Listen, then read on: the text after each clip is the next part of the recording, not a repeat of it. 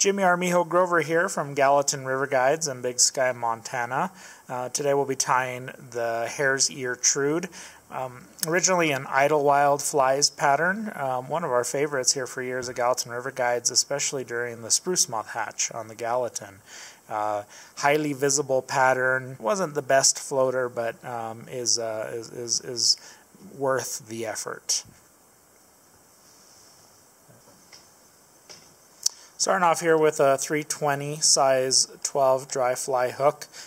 Good size range for this fly is probably 10 to 14, but 12 and 14 were the most common sizes that we fished with for the Spruce Moth hatch.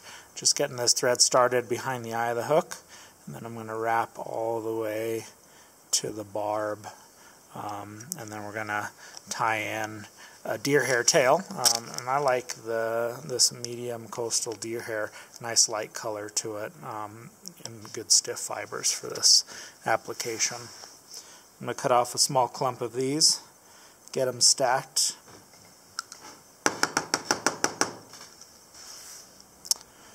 That looks good there. Next we'll measure the length of the tail, which I like half to 3/4 the length of the shank.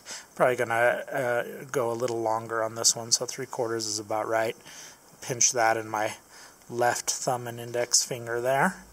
And then my first couple of wraps should be somewhat loose here at the rear of the hook. And then I'm going to wrap over these butt ends, not putting too much pressure because you don't want those fibers to splay out. I'm going to go about 3/4 of the way up the shank, and then I'm going to trim off the excess fibers here cleanly. And now I'm going to start applying pressure as I move back to the rear of the hook and get those tied in nice and tightly. And that looks good. Next we're going to tie in a strand of small Vivis pearl mylar tinsel. This is going to act as a nice little flashy rib. Tie that in, just get a few good wraps, and then stop your last thread wrap should be right above the barb again. And then next we're going to dub the body. And this is a light, natural colored hare's ear. Not the best material for floating a fly, but it's a nice, gives you a nice buggy look. And spruce moths kind of have a powdery substance to them, so I think this buggier dubbing really adds something to the spruce moth pattern. And also, spruce moths do tend to fish quite well when they sink a little. Not all fish wanna eat those things above the surface. Oftentimes you'll get strikes just as that spruce moth dips below the surface.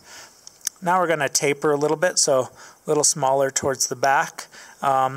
Traditional is a pretty thin body. You could really thicken this up if you wanted to better mimic the fat body of a spruce moth, and that's on the thicker end there, and I think that looks great for what we're doing.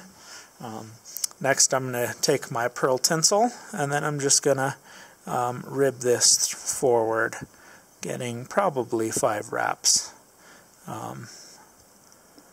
till we get to the front here. And we'll secure that right in front of the body.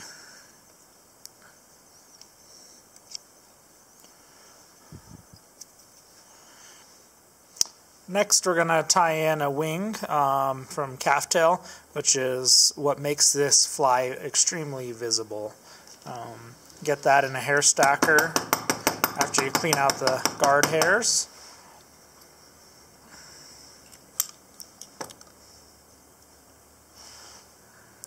And those are nice and lined up there, so we just want to get that sized up here. And I like the wing to extend about the end of the tail there, so that's about right. Once I have that in position, I'll pinch with my left hand, and then we'll tie that in, trying to keep everything on top of the hook there. It wants to rotate a little bit, but we're going to now move forward and make a nice even thread base that extends to just about the eye.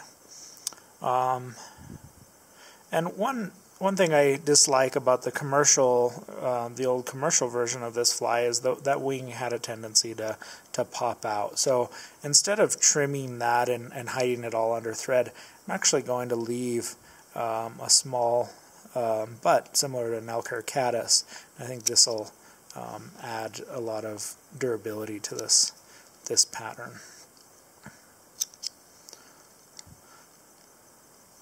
And we can get a couple of thread wraps underneath that to push it up away from the eye a little bit.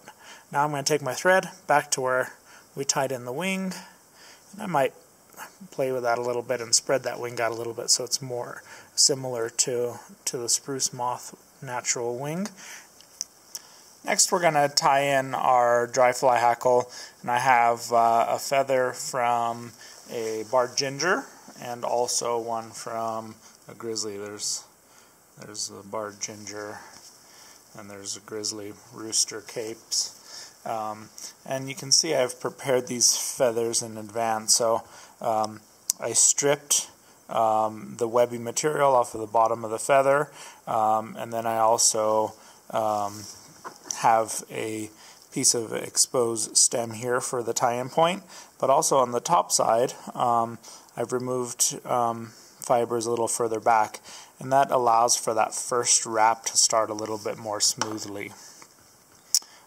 Sometimes if you don't do that, you'll have fibers that want to kind of splay back like this, and it just doesn't look as neat. From a fishing standpoint, it doesn't really matter. When I tie these in, I'm going to tie these in on the side of the hook, and I want the convex side of the feather, or darker side of the feather, to be facing forward towards the eye of the fly. So I got that tied in kind of at an angle there, as you can see, and then I'm just going to make some tight wraps over those bare stems all the way up to this head here. Now I'm going to tie in one feather at a time. I'm going to grab the barred ginger first, and see how those first wraps stand straight up and down, very clean looking. Better than that second wrap actually. And then we'll just move forward 3, 4, 5, 6. I like a nice full hackle for this pattern.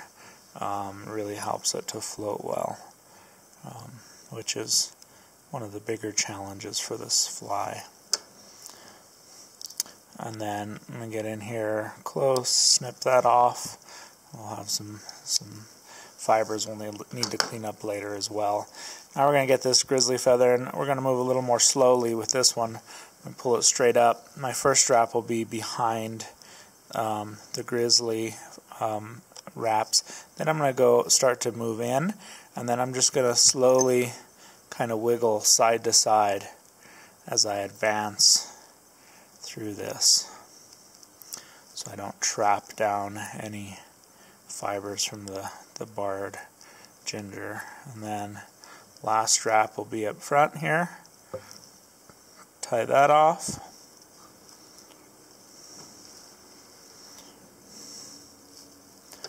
I'm going to kind of pull these back and trim off.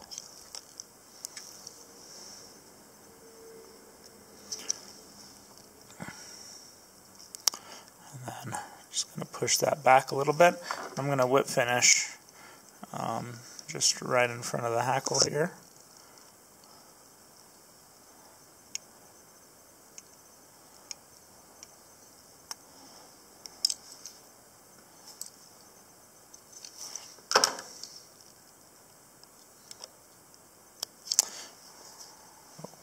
Lost focus. I'm going to trim off some of these fibers.